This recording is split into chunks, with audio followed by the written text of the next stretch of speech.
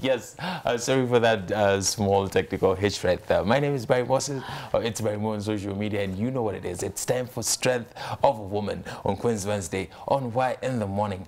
So we try to highlight stories of queens who are doing amazing stuff for the society or for themselves. So if you know somebody who knows somebody who knows somebody, you can hit them up, or you can tell them to hit us up so we can share their stories as well. Our social media handles are Y254 channel on Twitter, Y254 channel on Instagram, and Y254 on Facebook. My Strength of a Woman of the day goes by the name Eunice Njoki, and she's an entrepreneur, she's a philanthropist, and she's the founder of Maktaba Mashinani Foundation. Karibu sana. Asante sana, Barry. All right. Your camera is number 4 right there. All right. You can just say hi to the people and just introduce yourself briefly. Okay. Hi, people. My name is Eunice Njoki, and I lead the Maktaba Mashinani team. We've been doing libraries for the rural communities in Kenya, and we continue to do this for the benefit of the general community and mostly the children.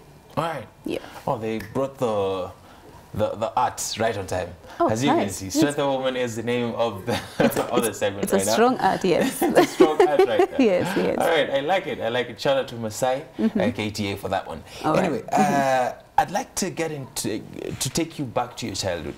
Did you grow up in an urban setting or a rural area? I grew up in Nairobi, Barry.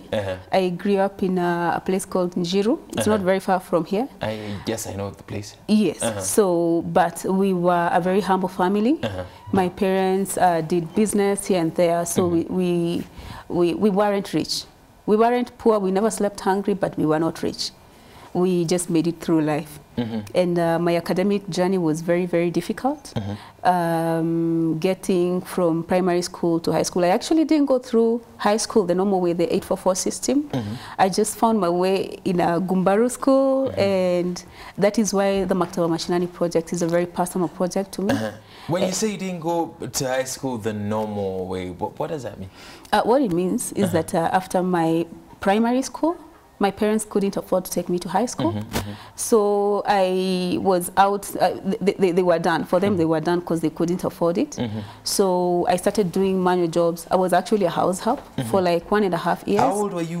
I was a teenager. When you were a house help? Yes, I was a teenager. So, but was your boss treating you well? Oh, they were like family to me. They were really, really good to me. They are still my friends to date. So I was there for 1.5 years, but the whole point of doing that was to save and go to high school. I'm trying to imagine myself immediately after high school, primary school, doing a job and saving up to go back to school. School was always forced on me for some reason as a kid. But where did you get this passion for education from?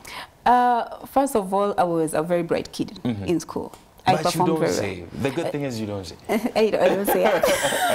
Yes, so I really wanted to be in school. I wanted to be a doctor, a medical doctor. But honestly, I couldn't handle it. Even when I got now the opportunity to do that, I couldn't. I know I don't have the heart to handle blood. Exactly, blood. So I switched to ICT and did computer technology in school. Yes. So from being a house help, going back to high school, graduating high school, getting a good enough grade to go to campus to study ICT. That is a struggle right there. Yeah, so what would happen when I was a house help? I wouldn't do a lot of television like most house helps do. Then this family had some high schoolers in the house, so I would use their books to read. I used to read on my own. I would read anything that I would come across. So then it got to a point I realized I would never save enough to put on a uniform and go to school in the morning and leave school in the evening and still be able to pay my bills. So I quit the job after some time, and I started doing other manual work. I weighed on tables. I worked some manual jobs.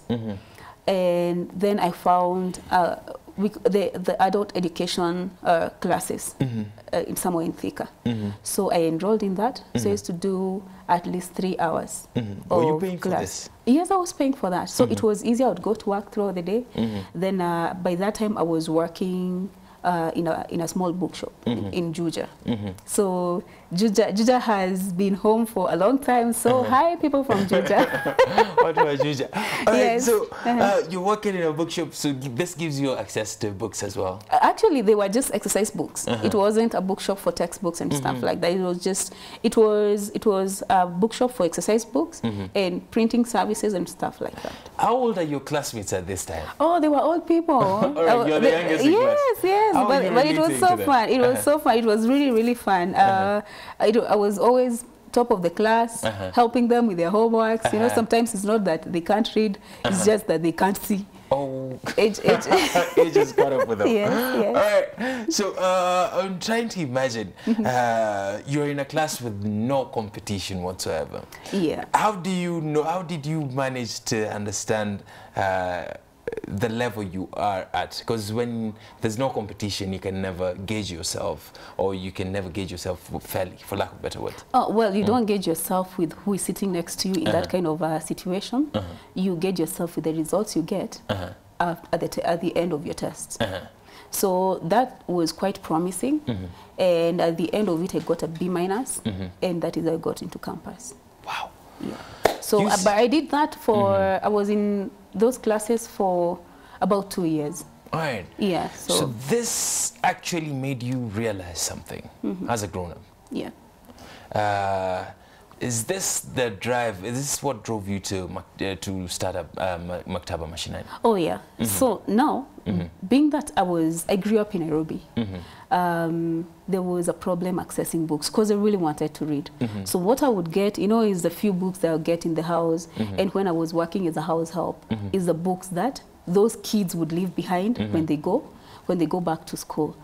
There were no libraries. There was really no access to it, and these are very exposed area. It's a very exposed community. It's not like Mashinani where you have to, you know, walk a long distance to access even a school. This is a very exposed community. So with time, I have relatives in Mashambani. And I started realizing, you know, it's a struggle. It's a serious struggle. This could happen to you in Nairobi. So what about? What about out there? The village, yeah. Exactly. So, and then I have my awesome grandmother who is raising some cousins. So sometimes we'll talk and she would mention, you know, your cousins need this and that and that. And then I would wonder, fine, at least in our family, we have people who can provide for these cousins. What about the next family? You know, there are some families in the rural communities where you were born there, you grew up there, you go to school there, you get married there, and you bring up your family there. As in everything is just there. So there's no network outside that place. Yes, they don't have a relative in Nairobi or outside that place that can help them. You know, people assume that Nairobi, there's money in Nairobi and stuff like that. So if you have a relative in Nairobi, Ufiti, which is not always the case. It is not. Hey, shambala mawe boss. So, so I kept wondering. At least for my cousins, they have me. They have my relatives, my other relatives in Nairobi. But what about the next family that has no one? What happens to them? So why not give each of these kids the same opportunity to access books? Maktaba Mashinani was birthed in 2018. Yes. All right. So maybe you can tell us what you're into. What is the structure? What do you guys do as Maktaba Mashinani? The goal of Maktaba Mashinani is to build and establish modern libraries for the rural communities. However, there are communities that are in so much need that they can't wait for a library. So we do book donations. We've been doing a lot of book donations and helping schools have their own small libraries in one way or another. So last year, 2019, in 2018, we so much concentrated on having structures in the organization, doing feasibility studies, knowing where the need is, what we can do best. So 2019, we were out there now doing the work. So we helped 165 schools establish their own small libraries. And then in different countries? Different counties, different counties in Kenya. And then we established one community library in Transmara. Yes. All right, so books have been donated, libraries have been established, and there's something I'd like to I'd like to know, you mentioned modern. Your goal is to establish modern libraries for the rural communities. Define modern in this case. Modern, we don't just want to have rooms with shelves and books. We realize that in Mashinani, people are not exposed to technology or even basic computer skills. One computer is shared by 150 students, or rather, in a good school, 150 students. Most teachers have never had an interaction with computers. They are untrained teachers. They've never had interaction with computers, so they can't even teach even if you give them the computer. And we want to appreciate the government for the computer projects. But you'll find that in some of these counties, those laptops can't really be used because even the teacher doesn't have the know-how. There's no skill. Exactly, there is no skill. So it's to some areas it's a half-baked project. Yes. So we can do better. We can do better. All so right. The whole point is to have to introduce these communities to the world out here, to computer skills, to technology, to basic. We've partnered with some organization who will help us introduce basic programming for kids. There are some simple programming languages. So these will help kids come up with things like small games they can use and even, put on app stores. Yes. So programming is the future, actually. It is. Or ICT is the future of the world right now. It is. It's the current and the future.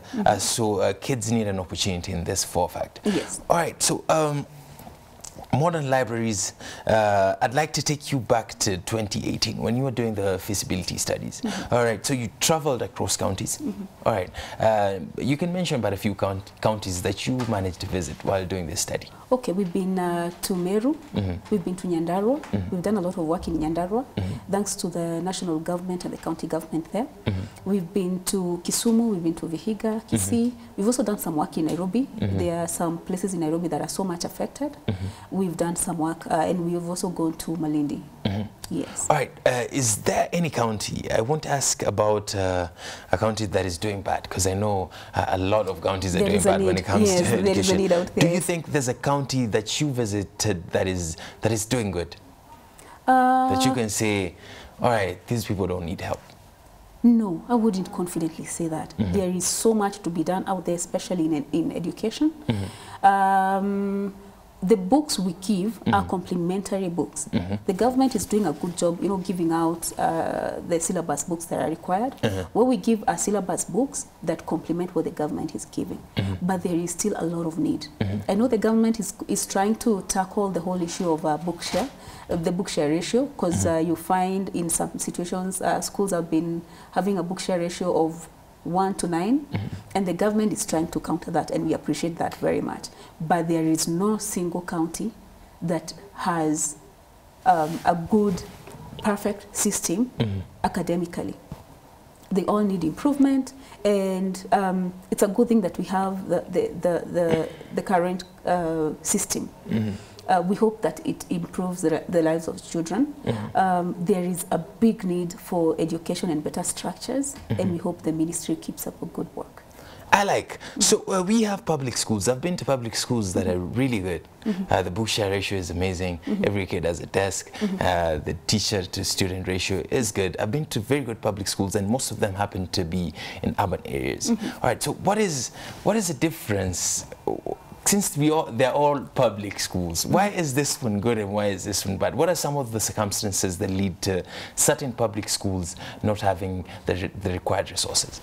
First of all, my own opinion is that people need to know that they have a voice. And most Mashinani people don't know they have a voice. They have rights to good education, so they never demand for it. But there are places where people can go and complain that there is no way my kid will be sitting on a stone and I'm paying taxes. But then there are other areas, like there have been photos circulating on the internet of kids, little kids, sitting on bricks. With no books, just listening to a teacher. Exactly, just listening to a teacher, and that is very sad. And this kid will go home to a parent who feels like the government is already doing them a favor by giving them those bricks to sit on.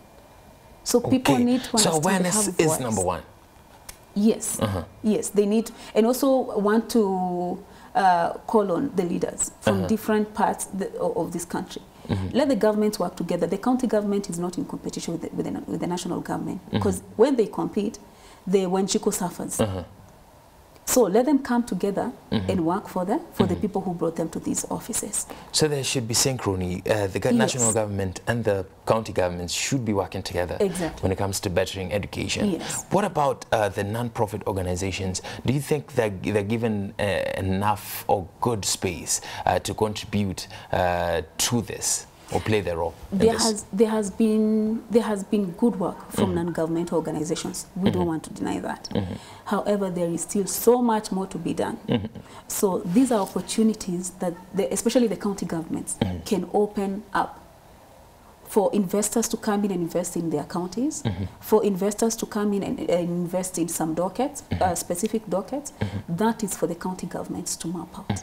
However, we want to appreciate the organizations like us, like Maktaba Mashinani, who are going out there just helping kids, whether, you know, people are helping, or rather some government organizations are helping or not. Yes. All right. So I'd like to know, when it comes to projects like these ones, most of the times it's a one-time project. Let's say it's a donation of books. It's going to be a one-time project, then you forget it. But when it comes to what you're trying to do, there's a lot of creating and maintenance, because you have to go back. Continuity. So how do you manage to do all this? First of all, let me give a scenario of the two cases. We have, like now we've been preparing for an event, for a donation, a huge donation event. We've been calling it Love for Nakuru. We are donating books to 56 schools in Nakuru County from all over Nakuru. Now on these are donation events. So we've worked with different organizations, some of them non-governmental, like the Lions Club, when they come and they help, you know, as much as we are donating books, they'll come and help with a free eye checkup. We have, you know, Aqua Mist Water, they'll come and say, a book is only as good as your eyesight. Exactly. We will have other people who come and say, we will assist with this particular thing. Like water for the event, we have people that we are working with. So there are a lot of partnerships. Yes. And you're inviting more partnerships. We are inviting more partnerships. All right. We can't do this alone. You can do this alone for sure. We cannot do this All right, alone. I'll give you an opportunity to invite partners towards the end. But I'm interested in this event that you have on Saturday, which is a very good cause right there. Maybe you can share it with the people right there. Okay. So this Saturday we are partnering with Miss Africa Elite to take books to kids with cancer in the cancer wards of Kenyatta National Hospital.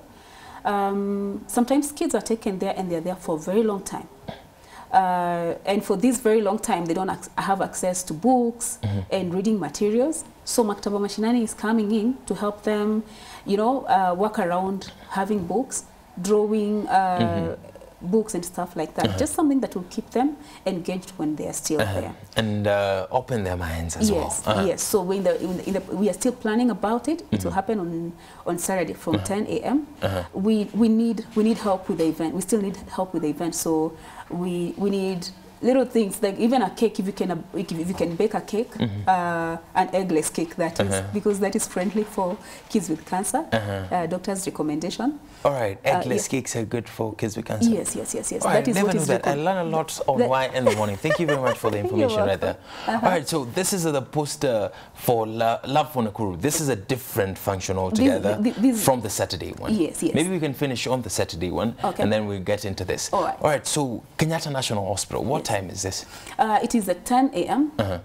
We have other organizations that are coming on board to provide different things, but it's an initiative that has been organized by the Miss Africa Elite, together with Maktaba Mashinani Foundation. Kenyatta National Hospital is a hospital from the title, by definition. You don't just walk into Kenyatta. So how can people get to be part of this thing that you're doing? One, we are fundraising for it, so you can donate donate anything, financial donation to 891 300, and the account name is Maktaba. All right. Yes, and all the funds will be directed towards that project. Just rewind and come back again, selector, with that one. Okay, the pay bill number for supporting us is 891300. That is the pay bill number, and the account name is Maktaba. All right. What if we have cakes, clothes, fruits, nyanya, apples? No, especially what do we do when it gets to that? Because we need cakes. We need a few other things. We need refreshments for the kids and little things to chew on. If you have anything, you can donate something that needs to be picked up. You can give us a call. You can call us on 07 10 15